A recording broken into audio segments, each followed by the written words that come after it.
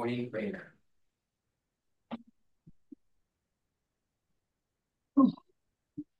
All right, we begin. In the name of the Father, and of the Son, and of the Holy Spirit. Amen. I thank you, my heavenly Father, through Jesus Christ, your dear Son, that you have kept me this night from all harm and danger, and I pray that you would keep me this day also from sin and every evil, that all my doings and life may please you. For into your hands I commend myself, my body and soul, and all things.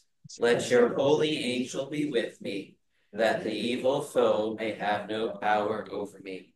Amen. Last week, Russell asked a question about the holy angel, if that was anyone in particular, and I kind of gave the answer as I could off the top of my head. I did do a little bit more investigating, and no specific identity, and it isn't even necessarily that it's only one angel, but the everything I found was just again referencing the fact that angels are God's ministering spirits, and He does use them to take care of us. So, all right, we are on page 110. Last week we did the introduction of the eighth commandment, and as we're doing so again, to me, I like to see the logic. I like to see structure. I like to see how everything kind of works together. And so we know that the Ten Commandments kind of break down into the two tables, the two halves. The Ten Commandments is summarized by Jesus's words as, how do you summarize the law in Jesus's words? No.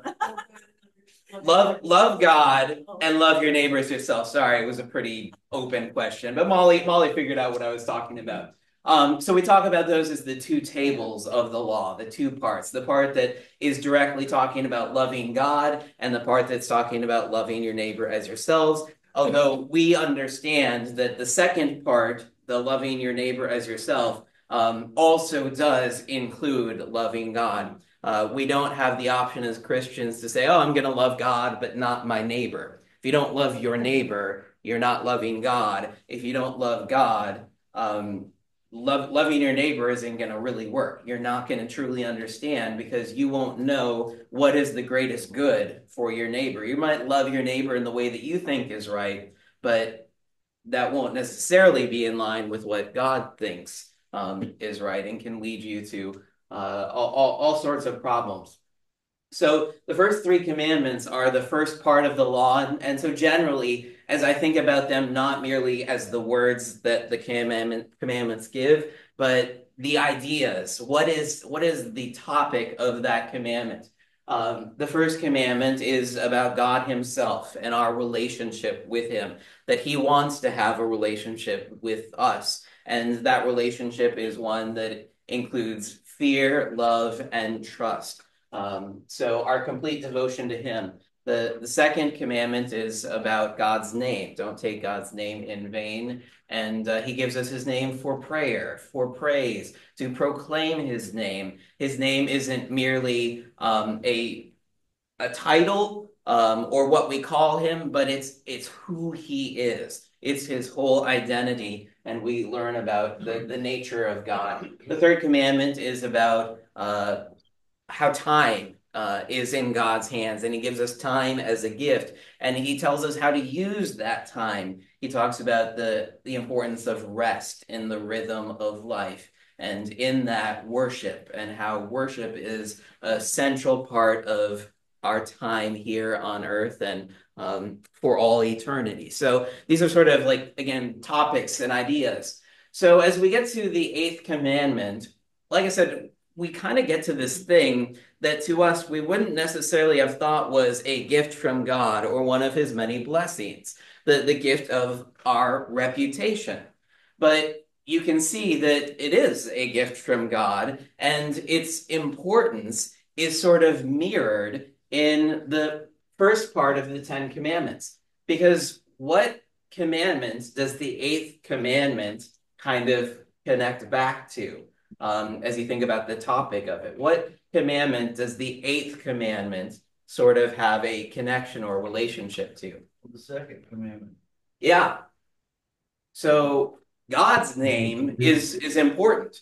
God wants us to know who he is truly, and he wants the way that we use his name and tell about him to others to be truthful and accurate, to be faithful to him, to not give a false witness, to not use his name in vain, and so misrepresent him. So God himself cares about his own reputation, and he also cares about our reputation. And we can see how our reputation will eventually tie back to him. And so there is kind of this internal connection between the eighth commandment and the second commandment. If others know you as Christians and they see how you live your life, or even that you do a really good job of living your life as a faithful Christian. And they break this commandment. They testify falsely against you. They gossip about you or spread rumors about you.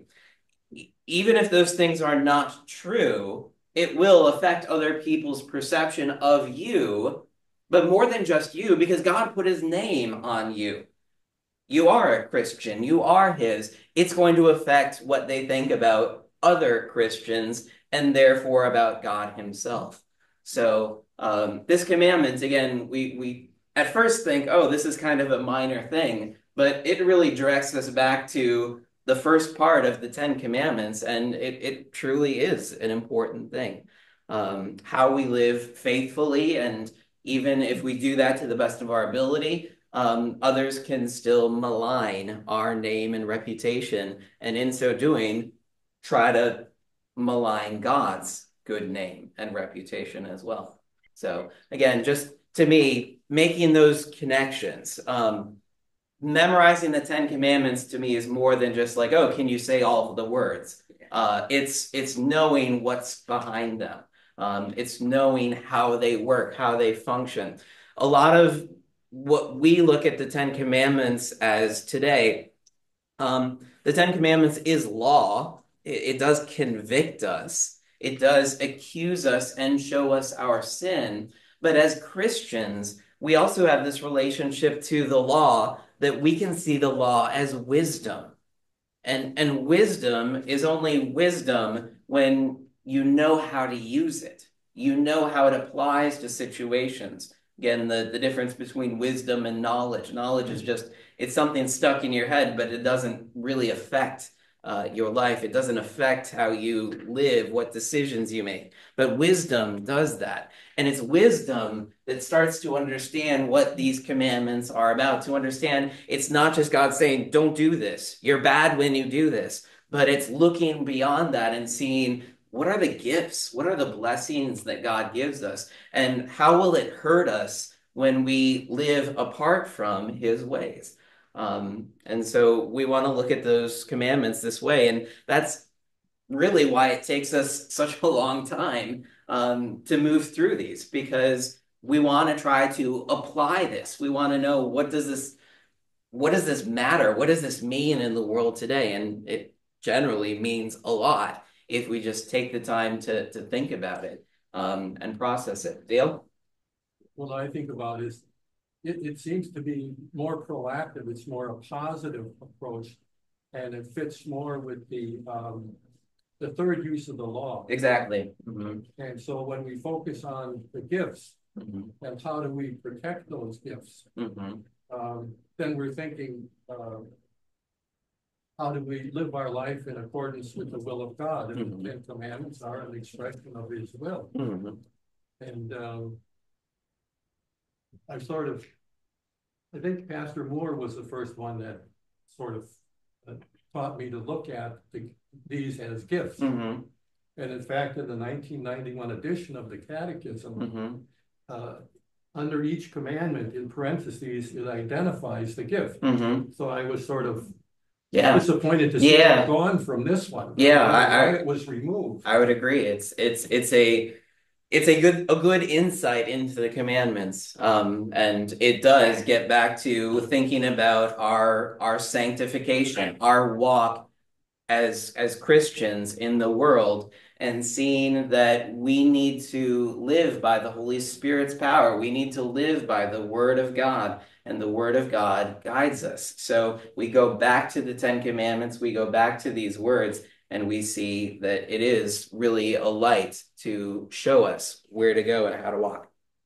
Okay, let's really read the eighth commandment again and its meaning. So, eighth commandment, you shall not give false testimony against your neighbor. What does this mean? We should fear and love God so that we do not tell lies about our neighbor, betray him, slander him, or hurt his reputation, but defend him, speak well of him, and explain everything in the kindest way. All right, somebody want to read the first three paragraphs of the central thought? God commands us to speak truthfully and charitably about our neighbors so that others view them in the best possible light. What are some ways by which the person's reputation is damaged in our society? We'll pause there, actually. So what are some ways by which a person's reputation is damaged in our society? Social media. Social media, yes.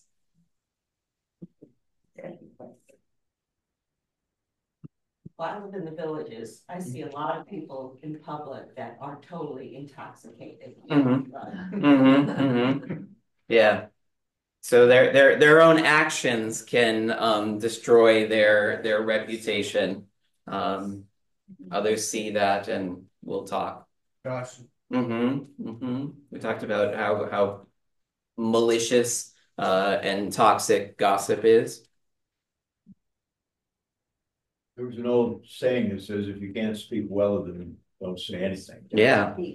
Yeah. That's why I don't say a lot. Our trouble is you know us too well. Yeah.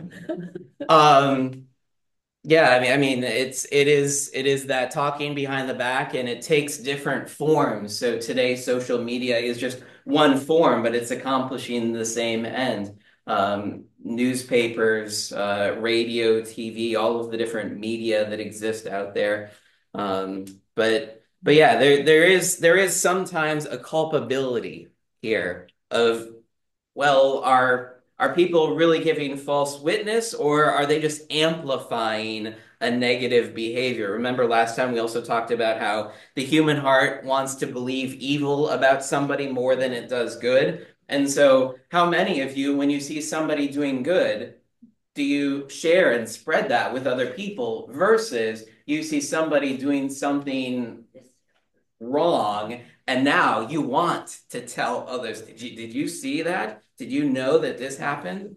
And we act as amplifiers. Now, the person, they in a sense did ruin their own reputation by doing a bad thing, but we are the amplifier on that, and we will spread that to other people. Okay, now the next paragraph, Tom. Read. What are some ways? Read Mark, that one. Mark 14, 3-9. And as we do so, what are we looking for? See how Jesus defends and praises the woman who anointed him. So Mark 14, 3-9.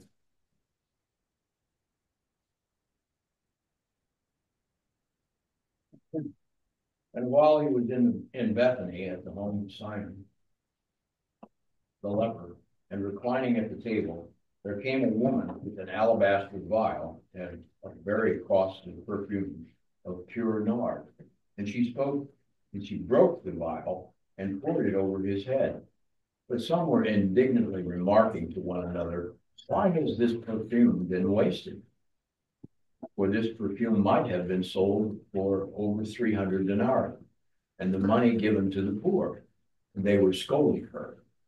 But Jesus said, let her alone. Why do you bother her?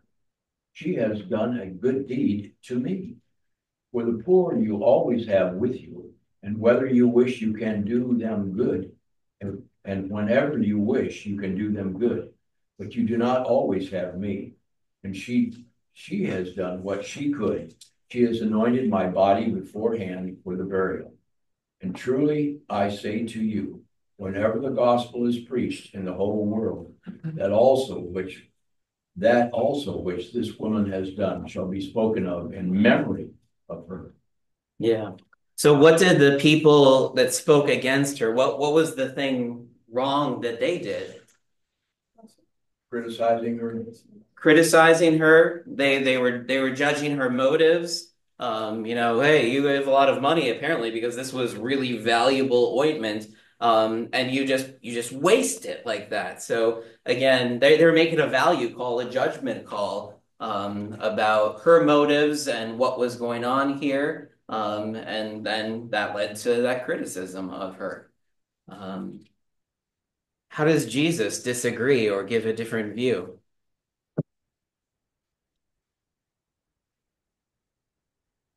She's going to become famous for the act that she's done.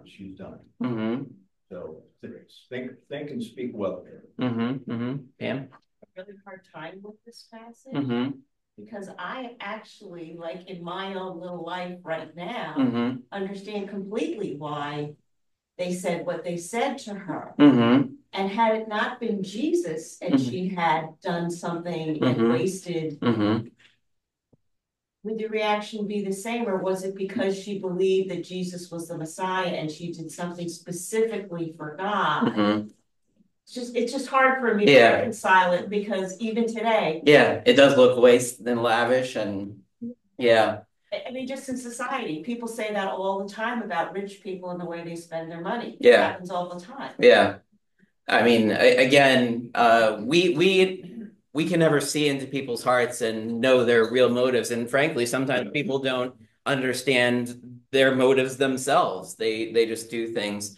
But Jesus, being God, can see into the hearts. And so it is difficult to know, like, well, I mean, how does she know all of this? Why is she doing that? But again, Jesus has been speaking of his impending death and what is to come. And so she could have heard that and been like, well, I want to do this thing while he is still here with me.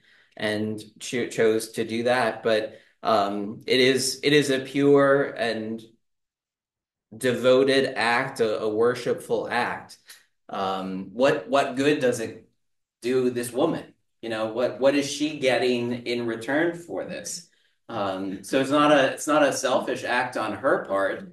We do, again, well, hey, again, it could have used this money for other things and it could have helped other people, but here it was specifically directed to Jesus. And he interprets the event. And again, it's hard to disagree with Jesus. So he says, hey, she's doing this because I'm going to die. She's doing this to anoint me. I'm not always going to be here with you.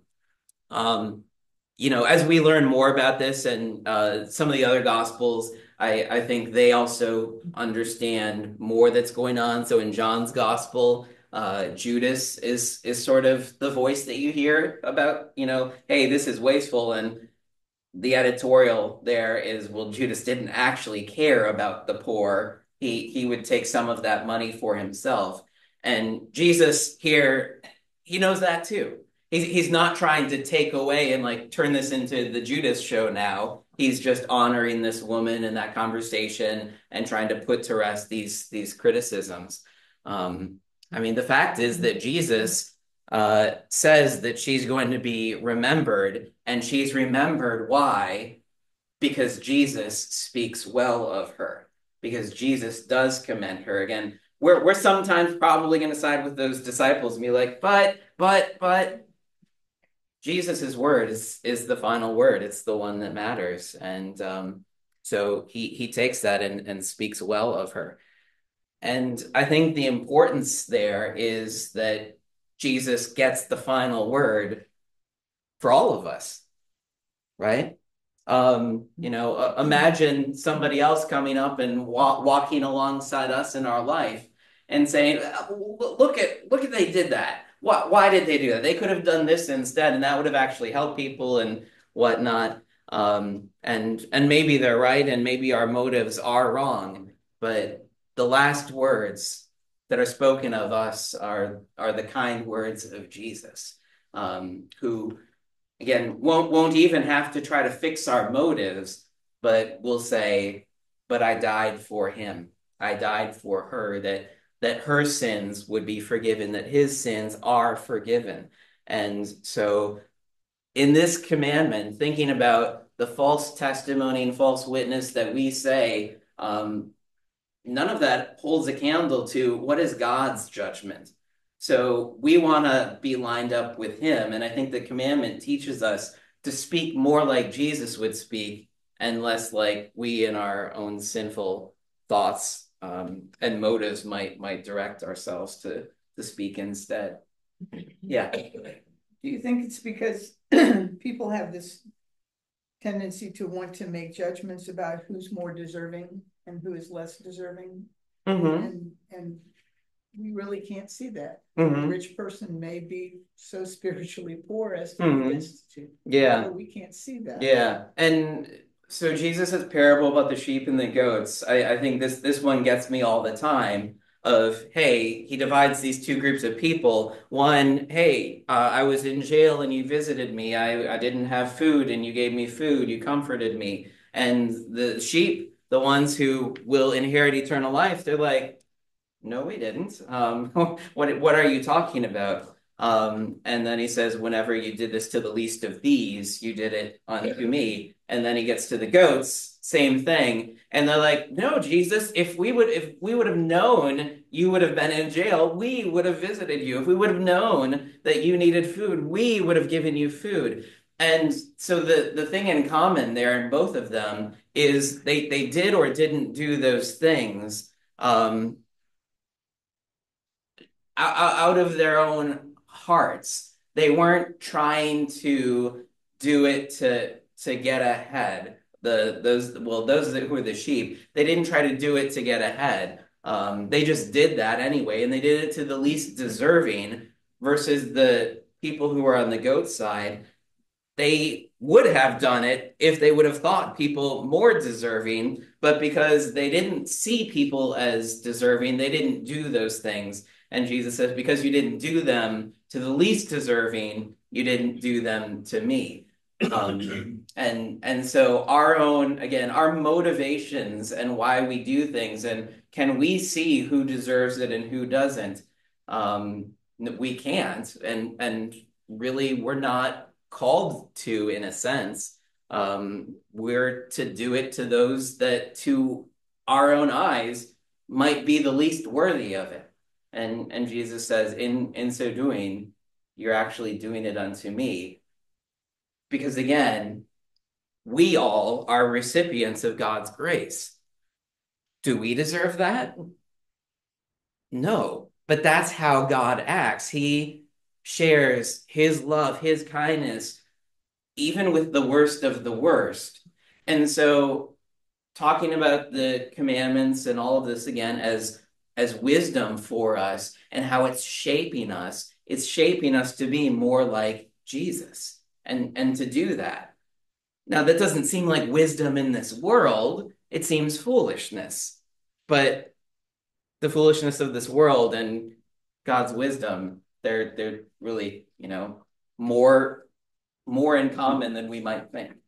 Well, yeah. And I think,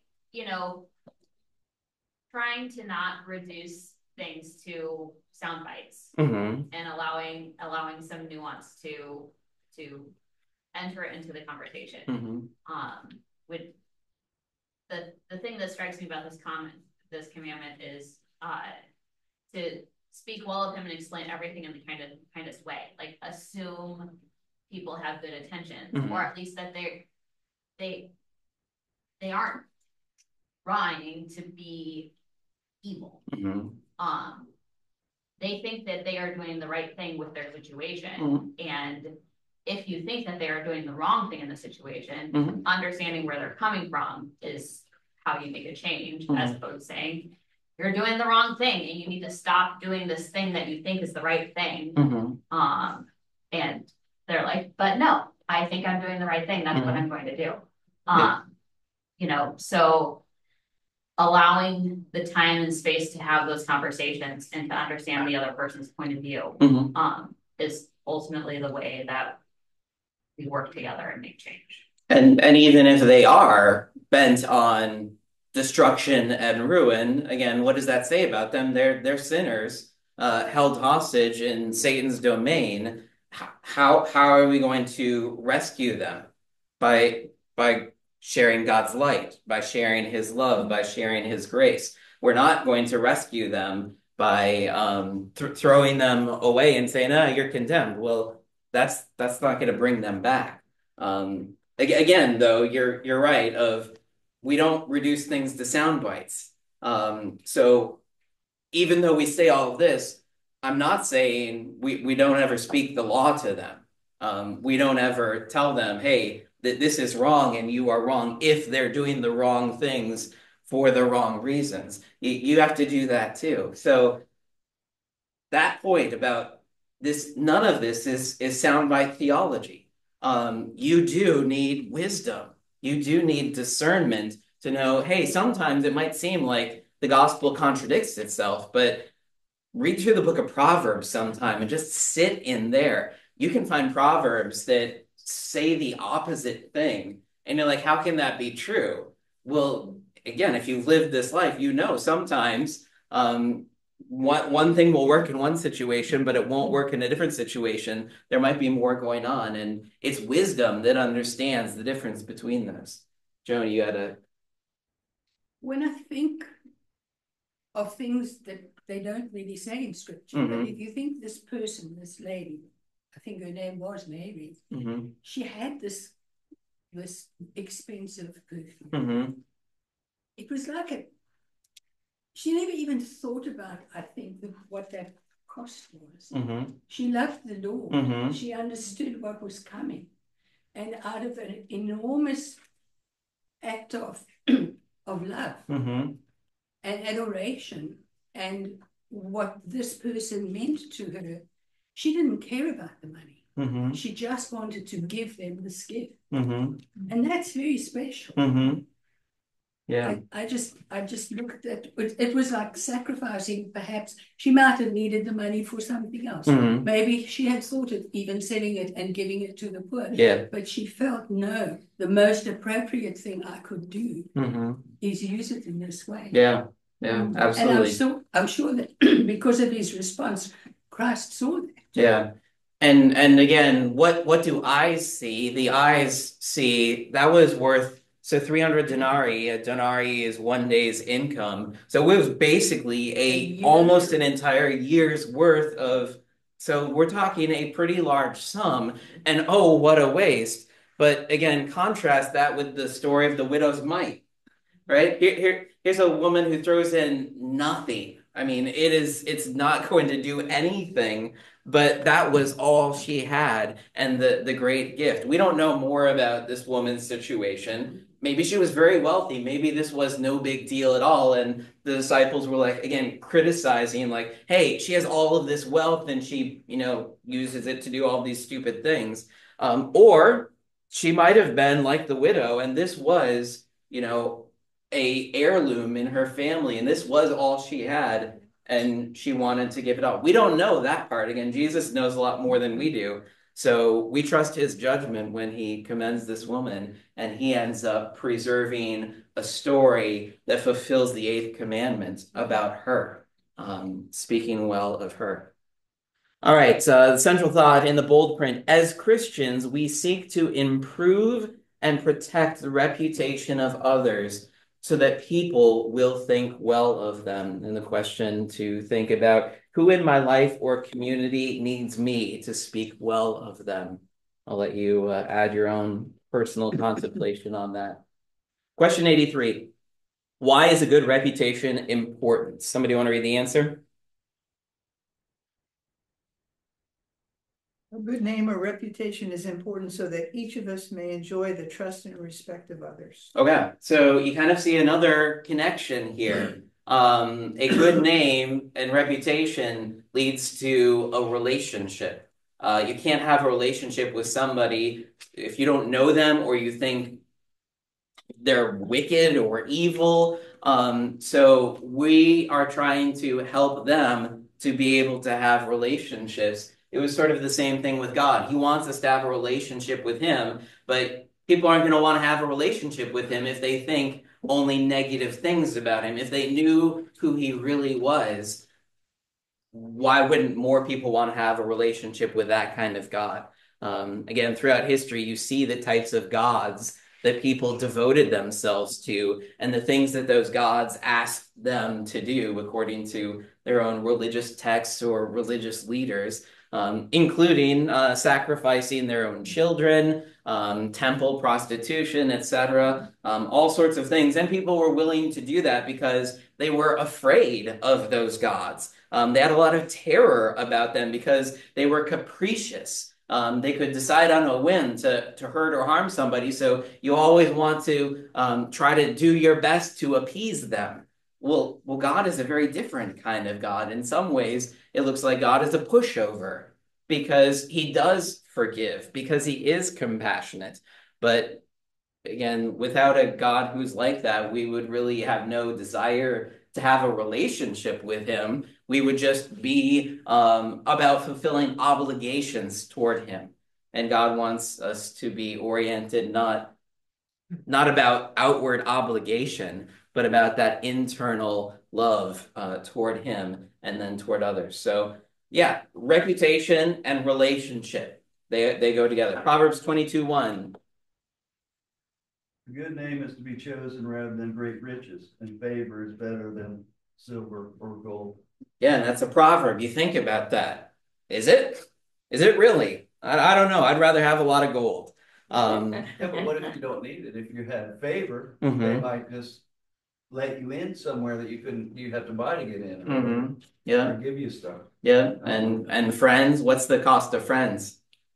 They're priceless, aren't they? Yeah. So money can't buy friends. Money can't buy happiness. We lift up money so much, but Proverbs speaks true wisdom. A good name is to be chosen rather than great riches. Ecclesiastes 7:1. A good name is better than precious ointment. Well, that's kind of ironic, isn't it? Especially given Mark 14. Because of the good ointment, that woman receives a good name from Jesus. 84. How do we fear and love God in keeping the 8th commandment? Somebody want to read the first part? We fear and love God by not speaking about others in ways that harm them. Harmful speech includes. Yep, you can read the next one. Hey. Telling lies about our neighbors in everyday life or in court or law. Yeah, so harming our neighbor is can include not speaking about others in ways that harm them. No, we're categorizing different kinds of harmful speech. So lies. Matthew 26:59 through 61.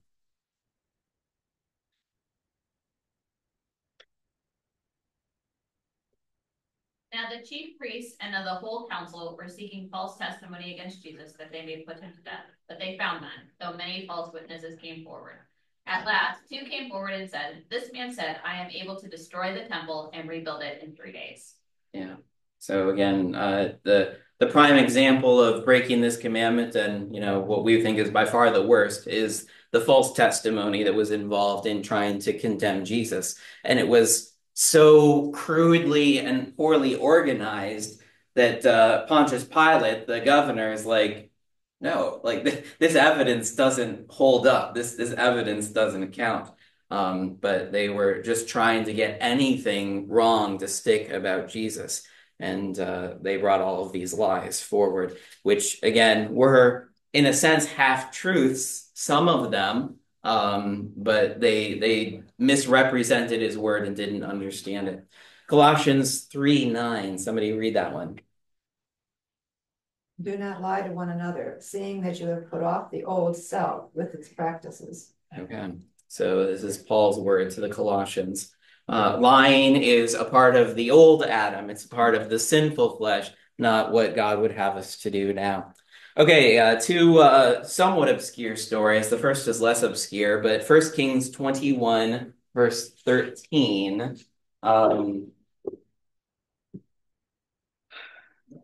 So 1 Kings 21. Before Psalms in the Old Testament, after Samuel, before Chronicles, 1 Kings 21. And there came in 2 men, children of Belial, or the devil, and sat before him. And the men of Belial witnessed against him, even against Naboth, in the presence of the people, saying, Naboth did blaspheme God and the king.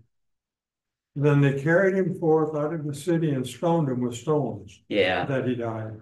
So, chapter 21, your heading might be a little different, but Naboth's vineyard is this whole chapter, or the first part of it especially. The second part of 21 is the aftermath. So this is the time of King Ahab and Queen Jezebel. Ahab was the Jew, the Israelite. Jezebel was a foreigner, a Canaanite, and bad news. And she influenced Ahab to do things far worse than were in Ahab on his own. And one of the things that is told of that kingship and her influence was that Naboth has this vineyard, and it was a nice vineyard, produced great crop, great location, and so the king and the queen, they want that. Well, there is law and order. They can't just take stuff. So they weren't true like tyrants and dictators in that sense. So you kind of had to like ask, we want to buy that. Do you want to sell it? No. Doesn't want to. Well, then Naboth is going to, in a sense, be put into a bad situation here by Jezebel. And so she's orchestrating all of this kind of in the background, which leads up to the part that was read. So just before that, in verse 8, she is Jezebel. She wrote letters in Ahab's name, sealed them with his seal, and she sent the letters to the elders and the leaders who lived with Naboth in his city. And she wrote in the letters, proclaim a fast, and set Naboth at the head of the people, and then set 2 worthless men opposite him, and let them bring a charge against him, saying, you have cursed God and the king. Then take him out and stone him to death. So, in other words, make up this charge, get him out of the picture, kill him, and then they'll swoop in there and they'll get that vineyard that they've wanted. So it's an extremely audacious act, but it is made good on the outside by putting forward these false witnesses so that they, in the background, they're really, Ahab and Jezebel especially, are really controlling all of this, but nobody knows about that other than these insiders that follow these secret letters that have been written to them. So it's a pretty brazen example of false testimony and about urging other people to give that false testimony, because again, on the outside, Ahab and Jezebel, to everybody else, they're not involved. So they preserved their own reputation, in a sense, by getting these other people to do their dirty business, which wasn't that much different than what the chief priests and the leaders of Israel did with Jesus. Bring forward the false witnesses and let them do the dirty work, or even Judas himself. Let him do the dirty work and we'll all operate behind the scenes. All right. So Naboth's vineyard, kind of a crazy time. Ahab and Jezebel. This is when Elijah was the prophet. He was not a fan of Ahab and Jezebel. Tried to speak God's word to both of them, and Jezebel wanted Ahab dead. All right, the next one, 2 Kings. Somebody have that verse? 2 Kings 5:19 through 27. He said to him, go in peace. But when Naaman had gone from him a short distance, Gehazi, the servant of Elisha, the man of God, said, see, my master has spared this Naaman the Syrian, in not accepting from his hand what he brought. As the Lord lives, I will run after him and get something from him. So Gehazi followed Naaman. And when Naaman saw someone running after him, he got down from the chariot to meet him and said, is all well? And he said, all is well. My master has sent me to say, there have just now come to me from the hill country of Ephraim 2 young men of the sons of the prophets. please give them a talent of silver and 2 changes of clothing. And Naaman said, be pleased to accept 2 talents. And he urged him and tied up 2 talents of silver in 2 bags with 2 changes of clothing and laid them on 2 of his servants. And they carried them before Gehazi. And when he came to the hill, he took them from their hand and put them in the house. And he sent the men away, and they departed. He went in and stood before his master, Elijah, and said to him, where have you been, Gehazi? And he said, your servant went nowhere. But he said to him, did not my heart go when the man turned from his chariot to meet you? Was it a time to accept money and garments, olive orchards and vineyards, sheep and oxen, male servants and female servants? Therefore, the leprosy of Naaman shall cling to you and to your descendants forever. So he went out from his presence, a leper like snow. Yeah, so maybe you remember the Bible story about Naaman healing, or about Elisha healing Naaman. Naaman is not an Israelite; he's a foreigner. But God uses Elisha. Elisha cures him of the leprosy. He dips his hand and himself into the Jordan River. He's cleansed. But Gehazi, who was a servant working with Elisha, again, there's probably a little bit of racism here of, we're better than these people. I can't believe that you did this for this Syrian, for somebody who's not part of God's people, but then you did it for free, out of grace. And that's not right. So Gehazi runs back to Naaman, sees him in the chariot, and is like, you owe us a couple talents of silver, some nice clothes. And Naaman's like, sure, I'll do anything for a servant of God. Gives him that. And then Gehazi comes to Elisha, and Elisha's like, hey, what'd you do? And Gehazi's like, I didn't do anything. And Elisha knows and says, you lied to me, and you also demanded a price from this guy, Naaman, and that was wrong. And so Gehazi, in the end, is the one that is then struck with the leprosy that Naaman had. So it's again part of the Bible story you probably didn't learn. You just learned about Naaman getting cured. But this guy sees it, and that isn't right. And so he gets some money out of it. And what was he going to do with the money? We don't really ever get to learn and find out. But it wasn't, hey, Elisha, look, here's what I got from this guy. He doesn't even tell him about it. So it tells you that the stuff he got was worthless because now he's a leper forever. Yeah. He's it's of no use to him. So again, so some examples there of outright breaking of this commandment through lying, doing it in a very public way. All right, we're out of time. I got to close this in prayer.